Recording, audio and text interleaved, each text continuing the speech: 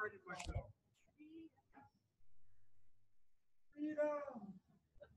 Freedom! Richie Haven.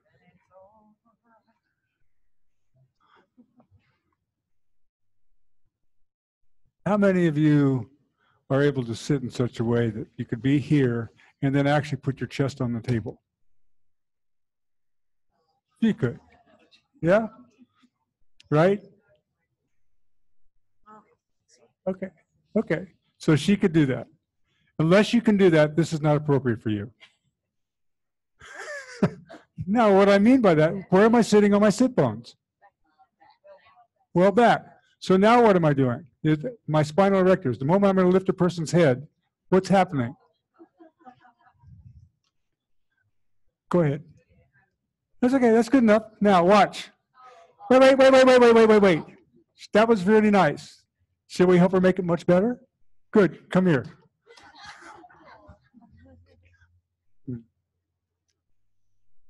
Put your feet 1 foot there, 1 foot there.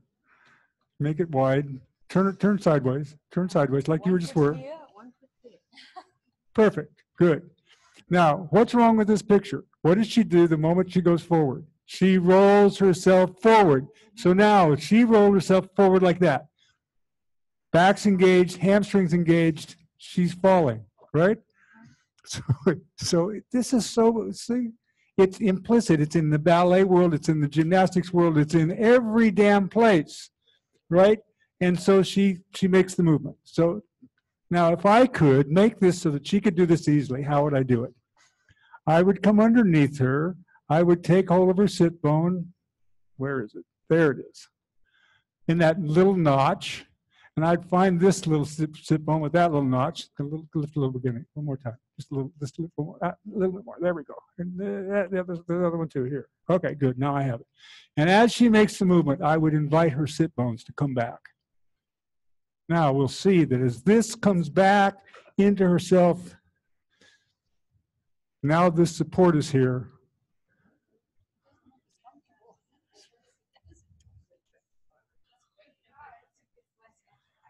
It's far less effort. The further that she goes, the more she has to tilt her pubic bone back underneath herself.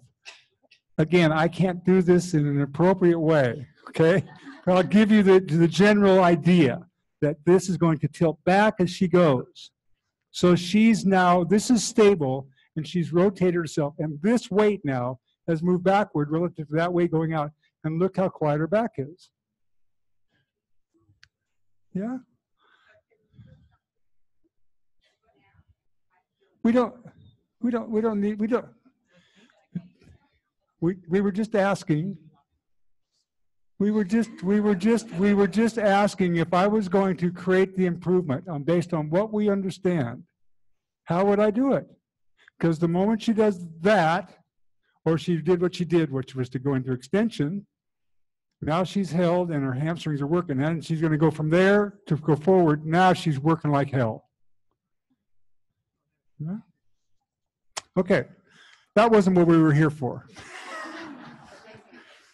Because I was making a general comment about what you have to, the state you have to be in if you're going to be able to do this and maintain the integrity that we've been playing with. Yeah, and we can see our ego is such, by God, I'm going to work at the end of the table. But for the moment, I'm going to invite you, just invite you for the moment, to do this on this so that the principles are studied, not the outcome. Okay, enough of that. All right, so you two guys come. Where's, oh, he's, all right. Now we don't have a third person here, because please turn, that's, okay. So when I look around, I see a lot of people with their hand up in front of, over the ear, but not actually down around and behind.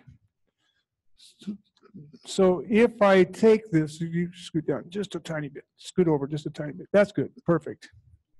And your head over here just a little bit. That's it. And your legs over there slightly. Good enough. That's good enough.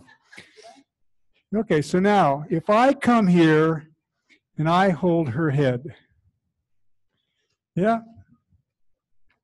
If I hold her head, and I invite him not to be in front, but actually to find under the mastoid process what it's like to actually come under the mastoid process.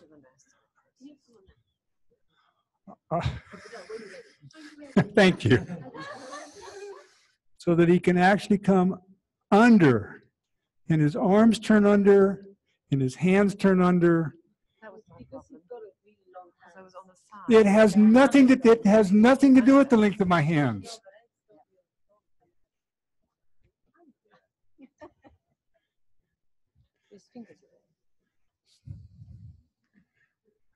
And now he can slide his hands forward. There goes her chin. And he can slide his hands back. Here comes her forehead. And he's just playing with this little moment of balance. Yeah? And, okay, it's my turn to sit in because, let me sit in. That's it.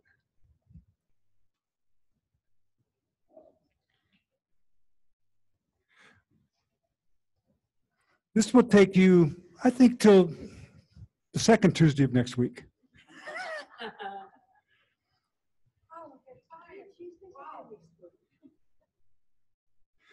So you see, look, I've done this so quietly. I've rolled her. I wait. I might take 10 minutes. I don't know. I just take my time so that I can really make this placing so that as I make this movement, my hand is going to slide clearly under the mastoid process. It's not here. It's not here. This is above. It really is. I will come over there. Yeah. So that under means behind. I'm sorry. It's behind, relative to the table. I was oriented to space. I'm sorry. Moshe, please don't send the bolt of lightning. Don't get me on that one. Behind the mastoid process. And then I come over here and I roll a little bit and I find the mastoid process and I find, and I put it way, way, way, here it is. I sense it so that my skin can sense it. And how will I put it? Behind the mastoid process. Behind it. Before it was just my hands going underneath. She wasn't off the ground. Huh?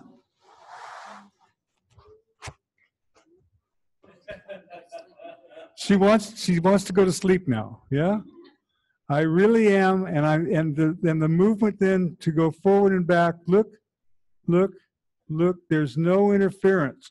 If this movement is not absolutely available, you can almost guarantee that there's been a whiplash.